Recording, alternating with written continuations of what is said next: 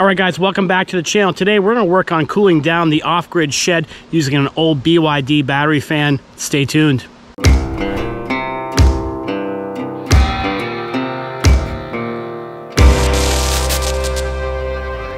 At the workbench now, I'm going to show you the fan I'll be using to cool the off-grid shed. So this is a 24-volt fan from BYD. This came off BYD batteries. I have 3 of them that I used recently to power the off-grid shed. I have a whole video series on that. Check it out. I'll leave links below as well as a card above.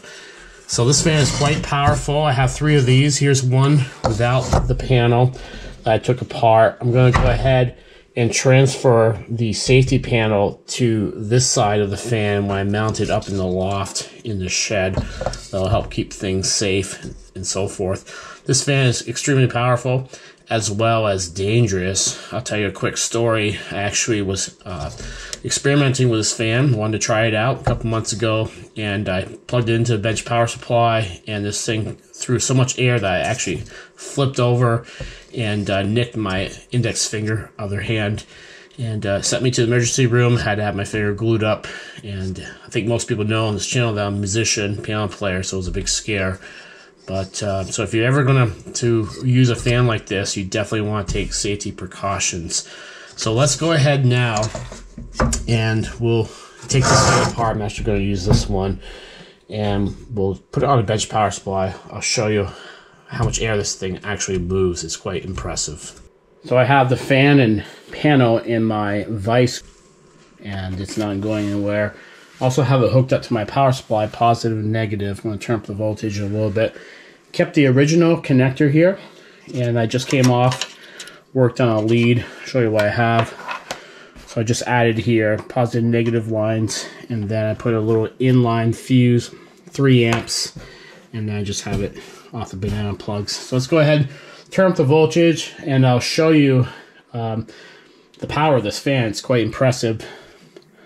So let's go ahead and put some juice on it. You hear it ramping up here.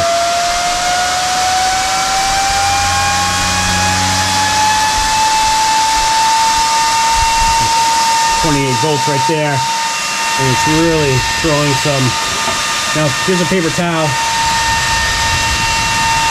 It's pretty wild.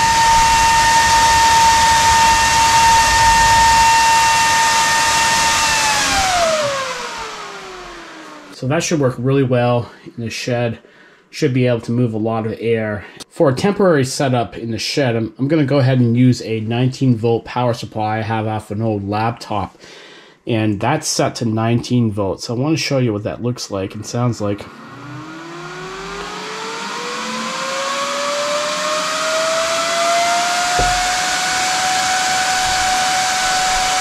I think that will be plenty of air to be moved here.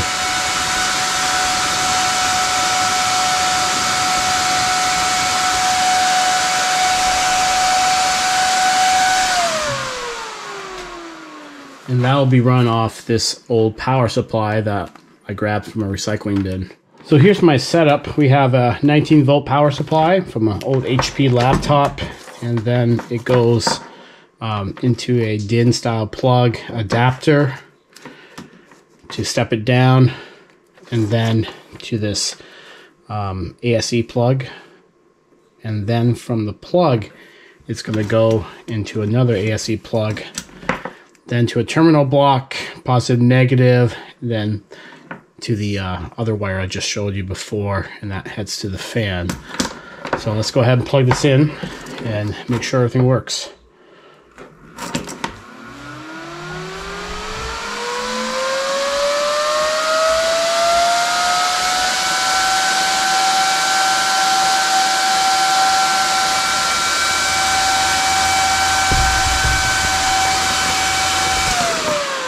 So I think that's a good voltage to be at, about 19 volts. I think 19 volts is kind of the sweet spot for not running this fan too hard. It's kind of 2/3 power, and you're still moving a lot of air. Let's go ahead to the shed and get things hooked up. I'm just going to do a temporary setup in the loft. You can see I got the bolts through. So here's a closer look of the vent. Got the bolts through to secure the fan. I originally just put the fan up right against the vent, drilled through the holes on the fan to get my pilot holes, and then I just came back through with the bolts, just using A32 stainless steel bolts. These are 3 inches, and I'm also using some rubber like sink gaskets or sink oil washers, and those will help reduce any vibrations so the fan's not vibrating right on the plywood, keep down any extra noise. But the fan's going to be pretty loud anyways, but anything extra you can do to eliminate some vibration and noise is a good thing.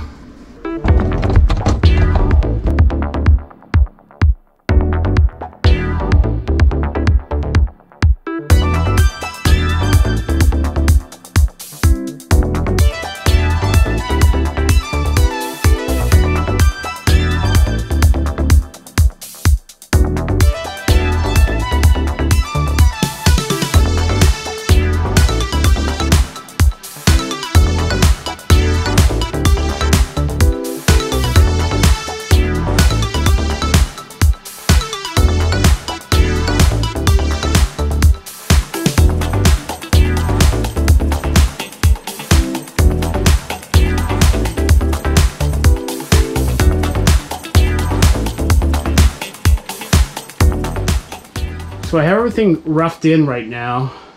Got the fan installed, got the cables running down just temporarily right now, and everything's running into a smart switch.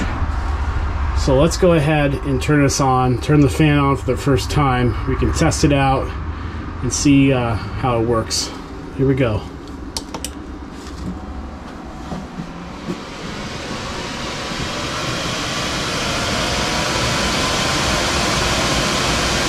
Wow, that's pretty loud. That's pulling some air too. And that's only running at 2/3 power. That's 19 volts. This thing can go up to 30 volts. This thing sounds like a jet engine.